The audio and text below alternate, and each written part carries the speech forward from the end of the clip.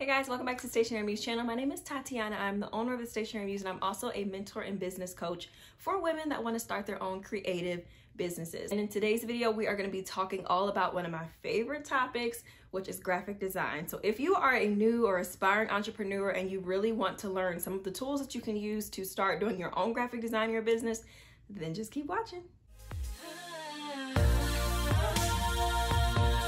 Change is crazy.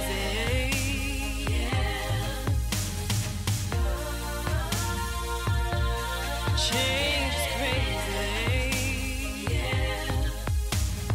I will always love you. Yeah. First of all, I'm gonna just say I am a self-taught graphic designer. I think the first time I really got into this would be when I started my blog back in like 2012, I think, and I started creating like the little images and things to go along with my blog posts. I used PicMonkey. That was like my program, y'all. When I started the Stationery Muse, I would make all my little graphics in PicMonkey. And then same with when I had my photography business, which by the way, if you don't know my story, maybe I'll have to tell it one day. I have had a lot of different businesses. Even before the Stationery Muse, I used to create these little different graphics. I made my business cards, and then I also created a, what is it? Kind of like a little pamphlet that I would give my clients and stuff that would have my pricing and details and explanations of the sessions and all that stuff. And I used to actually make that stuff in Google Docs, I think, and I would like do all of the little design stuff in there. So very early on, I really enjoyed graphic design. And so my husband actually graduated from college with a degree in graphic design. And I think from just seeing him doing it and seeing how artistic it was, and then the fact that you could make money from it and just all of these things, I was kind of like, okay, I want to do all this stuff for my own business. I don't really want to have to wait on somebody to do it for me. So I decided I wanted to learn it the right way. So I ended up getting into all of the different little courses online. Specifically, I hung out on Udemy quite a bit, just really learning graphic design. I took an intro to graphic design course. I took all of the kind of like tutorial and intro courses for Illustrator, the whole Adobe Suite and everything. I came out of that basically feeling like an expert for the most part in what I needed to do anyway. And over the years, I've really taken what I've learned from those beginning things and just with trial and error, a little bit of Googling here and there, and I've made it happen. I make all of my graphics for all my business things. I also make graphics as far as like logos, branding, just like different images, printed documents, things for other people. So all of that to say, graphic design is a huge part of my life. It's a huge part of my business, and it's gonna be a huge part of yours, mainly because we are just in such a digital age, and graphic design is just one of those things where no matter what you're doing in your business, you're gonna run into it at some point. And I wanna empower you guys with a little bit of knowledge on how to be able to do it yourself so that you don't feel like you have to wait on someone else. I think that is my biggest thing above all. I don't think there's anything wrong with paying somebody to do it. Personally, I think it's great. It'll take something off of your plate if you can afford it. But I also feel like even if you do hire someone, there is nothing like the freedom of being able to do something on your own, and that goes across the board. But just to be able to have that ability to do whatever you need to do for your business and not have to wait on somebody is just kind of like powerful in itself. So I wanted to tell you guys my 5 favorite tools that I like to use for graphic design. And this is a little series I think I'm gonna be starting where I'm just gonna kind of share like my top 5 favorites.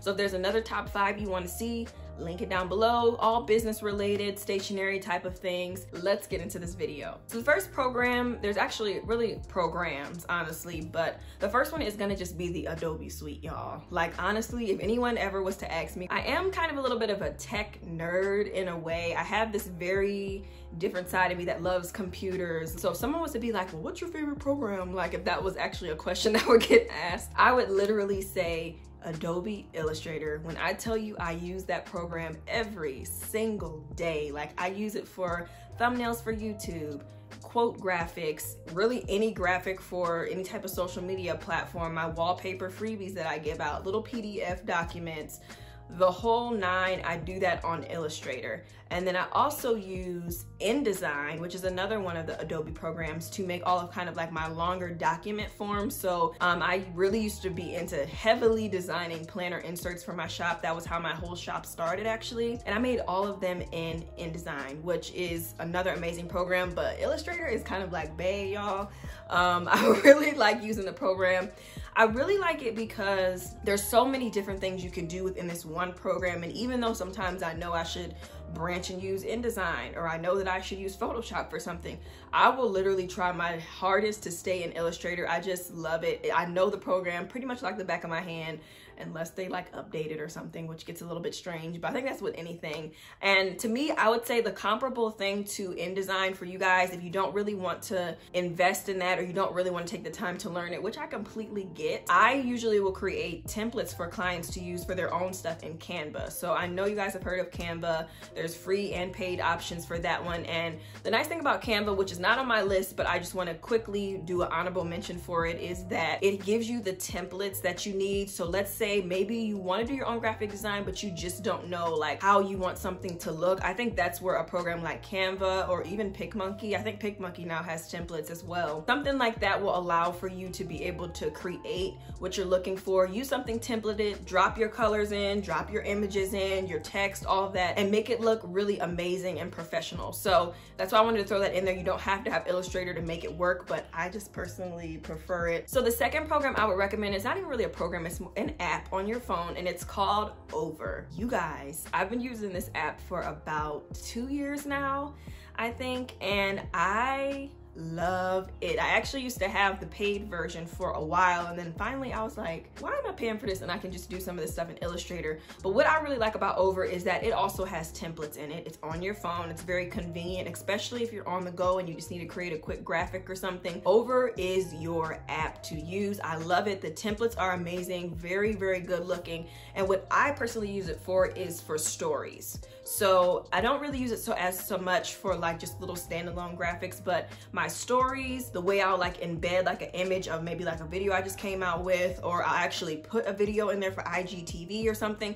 There's just something about that 9:16 ratio I think that they have on there. Perfect. And it's just really easy to use their templates, drop in my stuff, and make it just look effortless in a very short amount of time. So Over is such a great app to use, especially if you want to just kind of do some beginner graphic design things. You maybe don't have a computer to do it on or anything like that. Definitely check that app out for sure. All right, so number 3 on my list is Procreate. And so a little background on this, I actually started doing my illustrations a few years ago. Well, not even a few years ago. Basically, since my business started, I've been doing illustrations. I've now moved to a point where most of my shop is originally illustrated, but I do still have a couple things in my shop that I obviously didn't make, but that I purchased commercial. Anytime that I did my sketches and things, I always did it on just a piece of paper. I would, you know, draw it out. Then I would have to scan it using my printer. Then I would upload it to my computer. Then I would trace it in Illustrator. And then I would fill it in with color. And then I would put it into whatever design I needed, like a sticker kit or just whatever the case may be. So that was a very long process. So I ended up getting one of those little tablets, and I used that for, not even kidding y'all, maybe like 2 months, if that. And then we ended up getting an iPad, which was really, really nice. So we got the Apple Pencil, we got the iPad, and I am obsessed. Now you can get Procreate on your phone as well, but it is just way too small to really get into it. I mean, maybe if you want to like touch up some stuff, I guess, but I really think it's nice on the iPad. So that is what I do all of my sketches, and like if I'm like drawing something out by hand or hand lettering, anything like that, I just do it all with Procreate, and everything is right within there. So I can draw, I can color on there, and I can send it, airdrop it to my computer when I'm ready. So it just takes out all of those extra steps, and it just makes it so much easier. So I highly recommend it. It is $9.99, but it's just a one-time $9.99, and I can honestly say that little $10, I've definitely made that back 10 times over, just even in my time, and as well as just what I've been able to use it to produce revenue and things like that. So I think it's a great program, especially if you want to experiment with illustrating or anything like that. Definitely check it out and save yourself the time. So I mentioned to you guys that I dropped my designs into a program to do my stickers and things like that. Stickers is a really big part of my shop. It's one thing that I really love and hate all at the same time, because it can be kind of tedious with the design work, but once it's all done and it's like really cute and on the sheet, I'm obsessed with it. It's just kind of like those little intricate things of like having to recolor the dots and recolor the numbers for the dates and all of that stuff. But I love using the Silhouette software that is compatible with the Cameo and I use that for all of my sticker kits. I think it's great. There's so many features on there that you can do. That has a lot of graphic design capabilities as well. And I think it's just a great program overall to use when you want to do a variety of different things.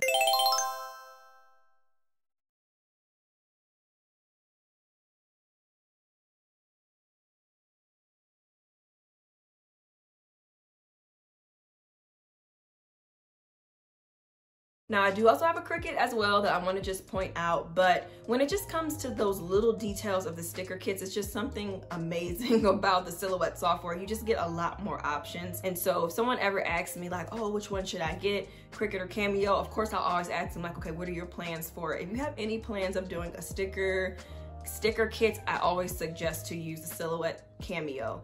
And I love that software. It is kind of another one of those things where you don't really get on there and just know how to use it right away. You do have to kind of take a little time to invest in learning how to use the program, but once you've got the basics down, it's one of those that is a tried and true.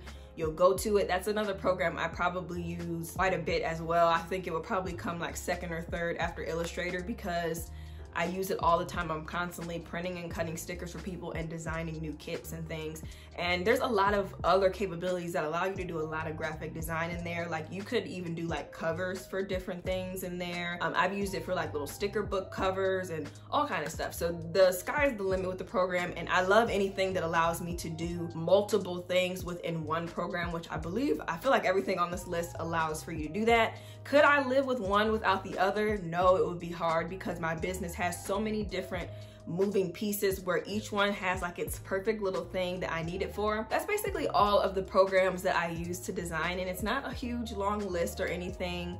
One last thing that I want to point out, well actually two last things. One's going to be another honorable mention, but the last one I want to point out to you guys is this website called Color Lovers.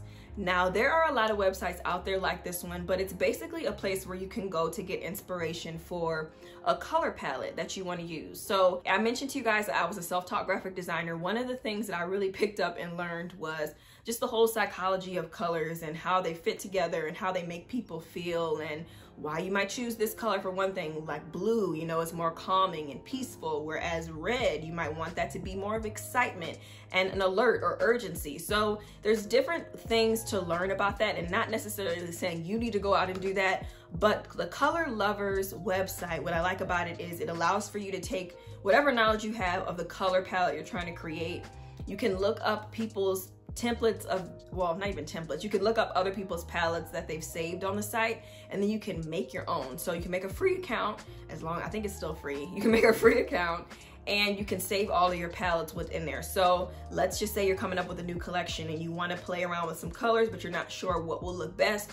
Instead of trying to do it in your head or try to figure it out on something, this thing really allows you to just click on the different colors, switch them out, play around with it. It's so cool. And like I mentioned, there are some other programs that do this as well. I actually saw one that looked a lot cooler than Color Lovers that I might check out. I cannot remember the name of it though.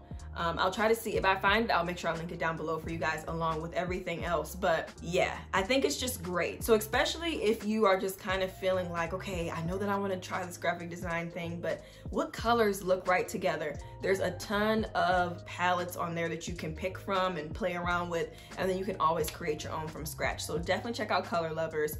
And then the last little honorable mention that I want to give to you guys is Pinterest. Sorry, just a quick example. So my my second box that I created, my second subscription box, it was, I think the theme was called Lost in Paradise. I'm pretty sure.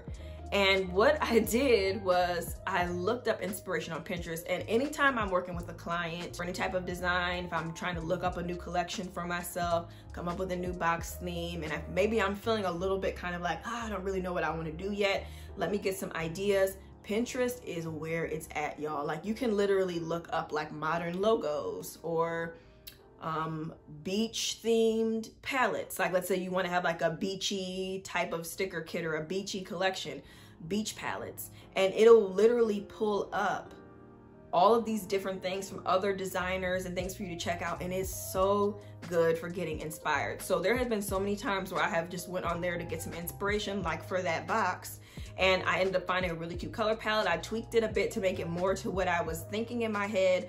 I ended up getting the idea to add the palm leaves because that wasn't even originally in my head. I had some other idea in mind. And so sometimes you just get some really good ideas from just looking for inspiration, and I happen to hang out on Pinterest for all things inspiration, and I highly suggest to check it out. I know you guys probably already use Pinterest, but using it in a different way such as this may not be something that you thought about. So I wanted to share that with you because it's such a huge part of my graphic design journey. So sometimes it's just to get kind of kickstart the ideas and get things flowing for you to figure out like, okay, this is what I like, this is what I don't like. So guys, that is it for this video. I hope you enjoyed my little fave 5 segment. Like I said, let me know down below if you guys would like to hear any more of my top 5 of anything. I'm such an open book, you guys know this. I would love to share it with you.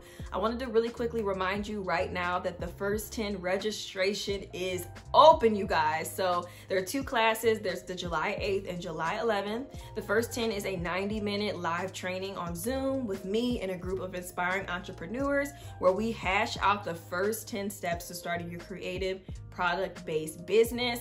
We literally work through it all from the very beginning stages all the way through your launch and beyond.